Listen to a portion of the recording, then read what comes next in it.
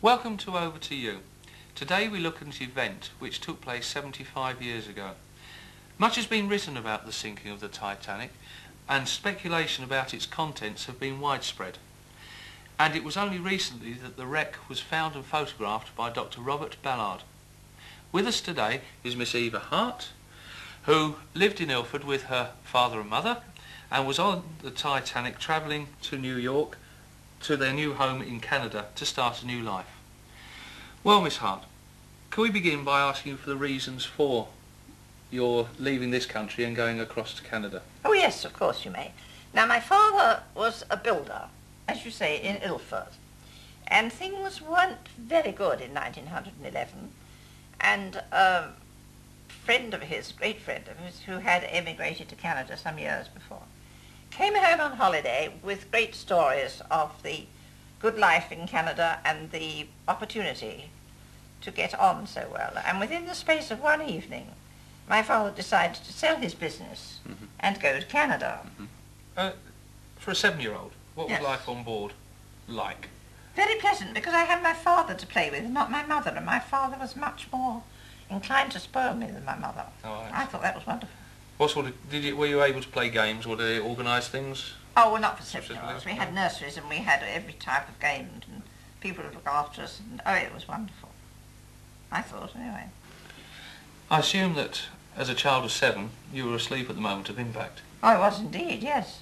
My mother was awake, of course, as I told you, and she wakened my father and asked him to go up on deck and see what was the matter. And then she wakened me, and I really don't know what she said to me. I'm quite sure that she didn't say the ship is sinking, because it was by no means as sure as that.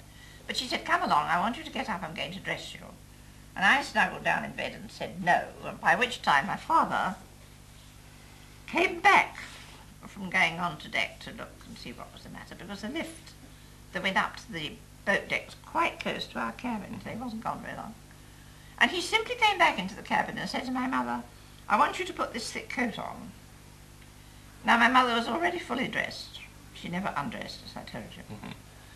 And he put this thick coat on her without any argument, by which time I was quite awake. I do remember thinking how odd it was that he should put his coat on my mother. And while I was thinking about that, he wrapped a blanket round me, picked me up, and we all went up onto the boat deck. You were on which deck? E. E. Oh, yes. And we went up onto the boat deck. Well, of course, there were a lot of people about, because it was early, it was only 12 o'clock. And there were lights on, there was music playing, and there were people going about. But my father, who I feel quite sure knew an awful lot about ships because he was a native of Hull, and I'm quite sure he felt there was something wrong, so he made straight for a lifeboat and said to my mother, now stay here and don't move. Whatever anyone says, stay right here. I'm going to see what I can find out. Now, we were on the port side of the ship, and the iceberg had struck us on the starboard side of the ship. So from where we were, on the boat deck, with a high superstructure in between, we couldn't see the iceberg, obviously. But he went away, and oh, it was so cold, and I can remember clinging to my mother, just this blanket round my nightclothes. And he came back and said that the ship had struck an iceberg, but it was perfectly all right. We'd got all these watertight compartments, which I don't think convinced my mother at all. But we stood there for a while, and then he went away again, emphasising the fact that we were not to move. We stood right by a lifeboat. When he came back the second time,